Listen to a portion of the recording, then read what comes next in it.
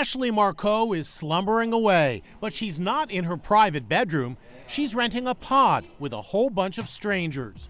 Think co-ed dorm life for adults. It's called Podshare, and it's a new way to beat the high cost of living. I loved it so much, I wanted to stay an extra month. You basically co-live with strangers who become your friends.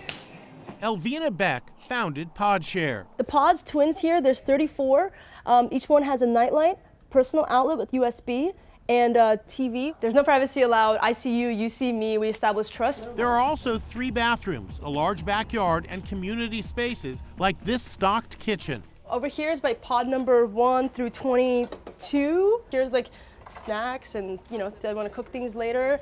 Jeff Liguri has stayed at this Podshare in Venice Beach for 1 week.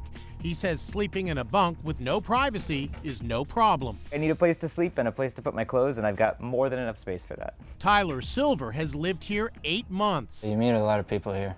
A one-night stay will set you back $50. 1 month, a little over $1,000, which is cheap rent for this pricey beachside community. The hardest part, I would say, probably the privacy at times, but it was just like the perfect location and also the perfect price.